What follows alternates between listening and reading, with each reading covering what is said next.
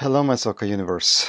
The Nations League is over and we have the first winner, which are the hosts of the finals, Portugal. So I'm wearing Portugal here. We also have England winning the third place playoff. Probably the most useless game of the entire season, competitive game in penalties over Switzerland. And so we get the following result. We have Portugal number one, the Netherlands number two, England number three, and Switzerland number four. Yeah, I only have a Swiss away jersey, but I think this is so much cooler than most of the home jerseys that they have. Although the current one with the mountain map thing doesn't look that bad. But yeah, I think I decided to put it that way and put on my other Portugal shirt that I own. So there you have it. Quickly on the third place playoff, which I did not watch except for the penalty shootout. I just saw highlights. England thoroughly dominated that game. I think Kaner in the second hit the bar. Then few chances for Switzerland. Dele Alli had a free header that should have gone in.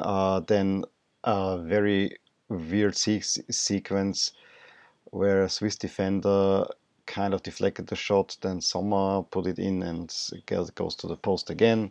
England even gets a goal right before the end of the game. However, the attacker who scored pulled the shirt back, and before that goal, actually a third time the bar was hit, and then a fourth time in overtime.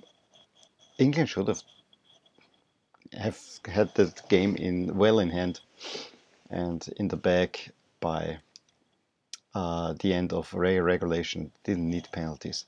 I watched the penalty shootout. That was really hard to concentrate because at the same time we watched the French Open final between Nadal and Thiem, speaking from Austria, of course. And at the same time as the penalty shootout, there was a really important game that, of course, Nadal won since he won the entire tournament. But yeah, everyone in the first five converted. I think it wasn't even once close. The most remarkable ones were by Ross Barkley, who kind of chipped it a little bit in, could have been saved. And Pickford hammered it in as the last shooter for England. However, nope, it was not to be. I think then Dyer made it 6-5 and Drmic stepped up and Pickford saved and England wins another penalty shootout. Just take note of that.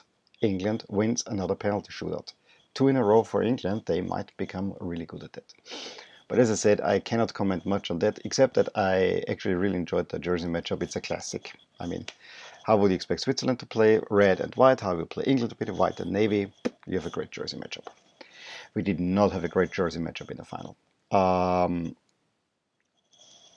I don't like those Dutch away jerseys. The light blue is not a good color. Then this pattern. I mean, when you look at the camera, it really switches on you. It kind of makes you cause you nausea. So I don't like that already. I also don't quite get why doesn't this work. Give the Dutch white pants against the. This should work. Yes, it is two colors that are close, but I think it should work. Or let the Dutch play in white. I mean, but they had some really nice warmer jerseys that were similar to the 2006 away jerseys, which is a away jersey that I actually would like to have at one point. I've seen it now a few times. That's a really nice one. The white one with the Dutch flag going in a sash across. That's a really nice away jersey. If that was the away jersey, I would have no problem. But this light blue one, horrible. And yeah, I mean, Portugal's looks alright, although I find the taping on the back a little bit weird. This, I know this is the one they won in, and I like the big crest. This one is how a Portugal jersey should look like, honestly. I really like this one. Just saying. Just saying. The match, I'm not sure I can say all that much. And yeah, I don't have many screenshots for this one yet because I'm doing this about an hour after the final and there's not too much available yet, but I'll pull a few up. I made some sparse notes for the final and sparse because the game, especially in the first, was kind of static. And I think the Netherlands started out well, like against England, with having a lot of possession, but again, lacking penetration.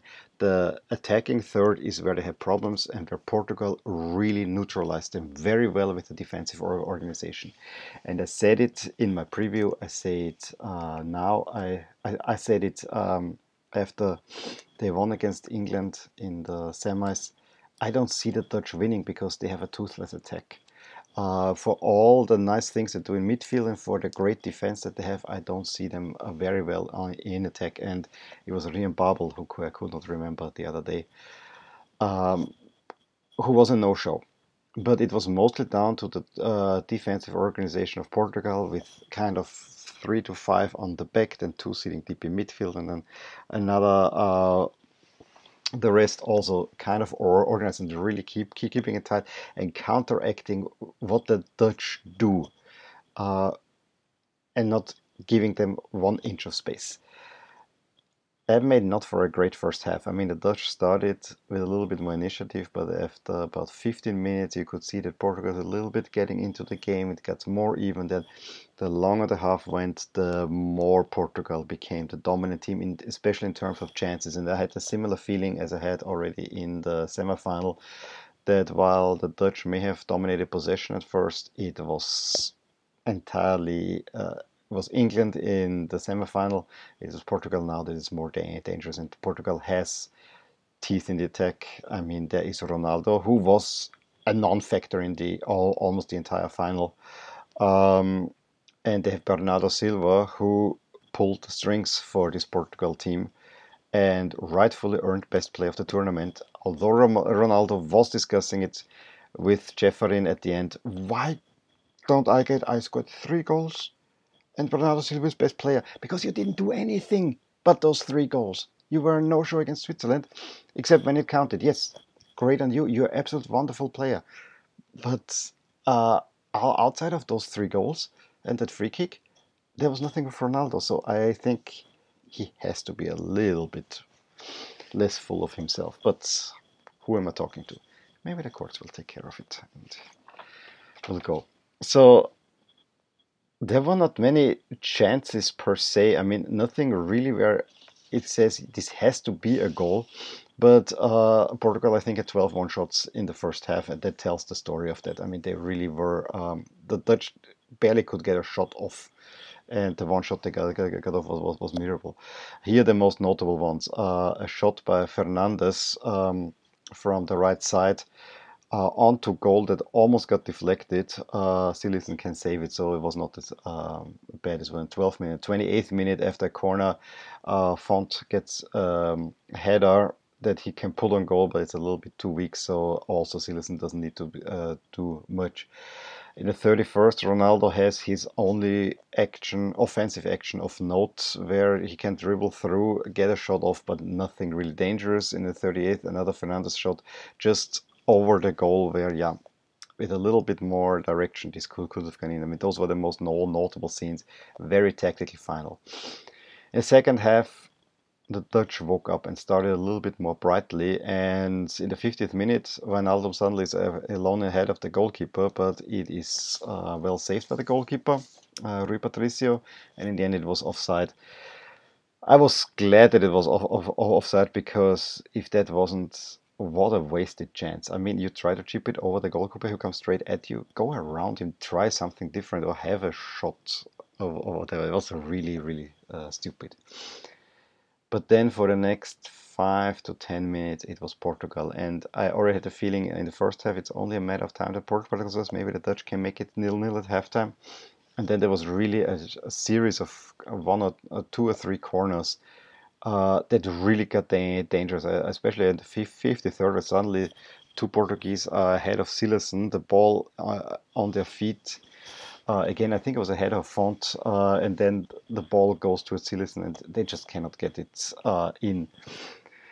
And yeah, Koeman needed to do something, and may I say, I would have loved to have Koeman playing there, although the Dutch never had a free kick, but just the chance of having someone pulling out a shot that's hard and on target was, for me, one of Koeman's specialties was.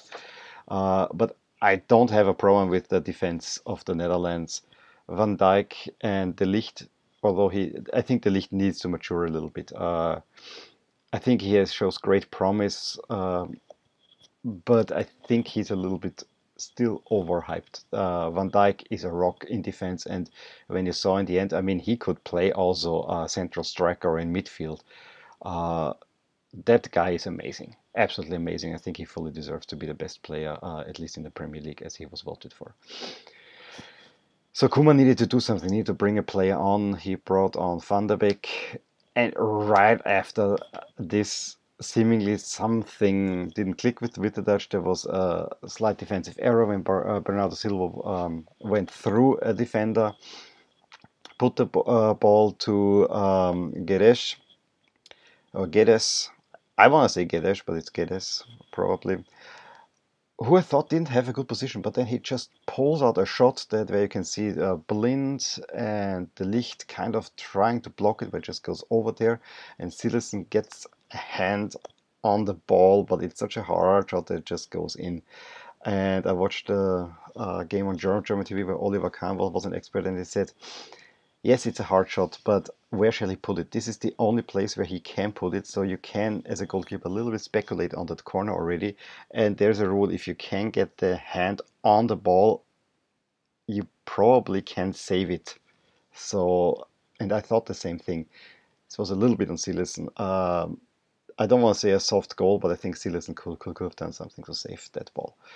1-0, and then the Dutch suddenly woke up, really woke up, and there was not much coming from Portugal anymore except some counter chances, and at the end, where most of the time they didn't play it very well. But I have only two chances of note. I mean, so far, I have an offside chance, and everything else I wrote down was by Portugal. 65th, there was a corner from the side. That was actually well defended. Corner coming from the left attacking side was well defended. The ball comes out to Van de Beek, who goes on the right side, makes a nice cross in that hits Memphis Depay, and he cannot get too much direction onto the shot. The cross was sensational. This was probably the best chance for the Netherlands. Uh, it was just not too much trouble for Rui Patricio to save. And then there was another one in the 82nd already when Luc de Jong came on, where yeah, the ball is more or less randomly coming towards him, and suddenly Luc de Jong is alone in front of the goal. Rui Patricio doesn't go in.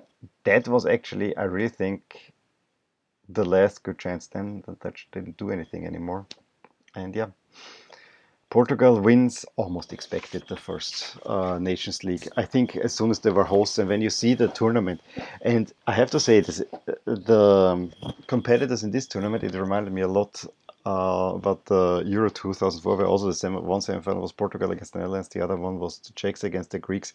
So not this glamour semifinal.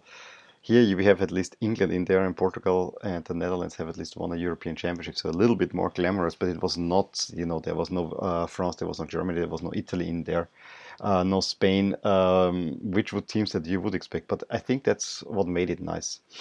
So Portugal wins this edition, and it is fitting. They're reigning European champions, and they just reconfirmed it by winning the Nations League. Yes, they had to just beat Italy and Poland. Well, Italy, okay. Had to go past Switzerland, and I think with the Netherlands, that's the first real test. So it was, if you want to be very critical, it was an easy route for them. But then look at the Netherlands, where they started from. I wanted to say this last time. When they made the initial pots, it was between the Netherlands and Austria. I think the Netherlands needed to get a point to be ahead of Austria to make it in League A, where they were the lowest seed. They almost were in League B. And now they advanced from a group that contained France and Germany, arguably the toughest group, which no one expected. Yes, France is the diva that didn't show up at times, but still you gotta beat France at one point. And then in the semifinals you beat England in overtime, and now you just, the showing today was not all that great. But if the big boys don't show up, that's what you get. I think Portugal is a worthy champion. They played their group stage, which they won quite comfortably. Without Ronaldo, that also shows the strength of the squad. And as I said, Ronaldo today was an absolute non-factor. I think he had one defensive clearance in the second half. That was that. So he was a non-factor, and Portugal is a strong team, especially a well-organized defensive team. Not always pretty to watch. I miss my Portugal from 2000, or when they were the Brazilians of Europe. That is gone. They are a well-rounded, sound defensive team, which is not what we want to see. I have to say, what gives me promise for the Netherlands is that the Dutch kind of rediscovered what made them great. They lost their ways a little bit under Van Basten. I'm sorry to say, especially, and I think they betrayed their heritage in the 2010 World Cup final. And since then, yes, they had some good showings, but it was more counter-attacking style. I loved how they played at the 2014 World Cup, but it was not the style that I'm used from the Netherlands. Now they're rediscovering it a little bit, having possession, making intricate passing patterns. And now, if you have attackers, and there need to be attackers somewhere in the Netherlands. If you have them, I think they can be a real good team anymore. As again, but let's see where it goes. Those are my thoughts. The last thought I have was last two thoughts. I found that Spanish referee a little bit of an odd choice, given Spain and Portugal, rivals on the field, but rather friendly neighbors, I would say. So that was a little bit odd, but give him the final game of his career. And the pre-ceremony, I really liked how they put all the nations there in these little squares. That was actually quite nice. But it was all marred by those ugly Dutch jerseys that don't feature any orange. That bugged me. That bugged me really. That's probably the thing that bugged me more than the Dutch not showing up for about 60 minutes. Anyway, I think Portugal deserved it. Ronaldo, you could see he was not holding on as tightly to this trophy as he did at the Euros. At the moment, understandable. But I think to me, the Nations League was a success, much better than watching all these friendlies. It's a nice competition. I was always in favor of it. I don't know why many people discount it. I actually thought the Nations League was more interesting than some of the Euro qualifying that I see now, where you can actually pick and choose a few games that are interesting. We have Euro qualifying tomorrow too. Well, that was it. Let me know what you thought about the Nations League in general, today's games, Ronaldo, whatever you want to tell me, the Dutch. Give me a thumbs up if you enjoyed this video, subscribe to my channel if you want to see more of these, and I will talk to you soon. Bye. Hey there, I really hope you enjoyed this video. And if you did, here are some videos and playlists that might be of interest to you too. Also, please consider subscribing to my channel, as it will give you all the updates on my channel, all things My Soccer Universe. And with that, I want to wish you a wonderful day.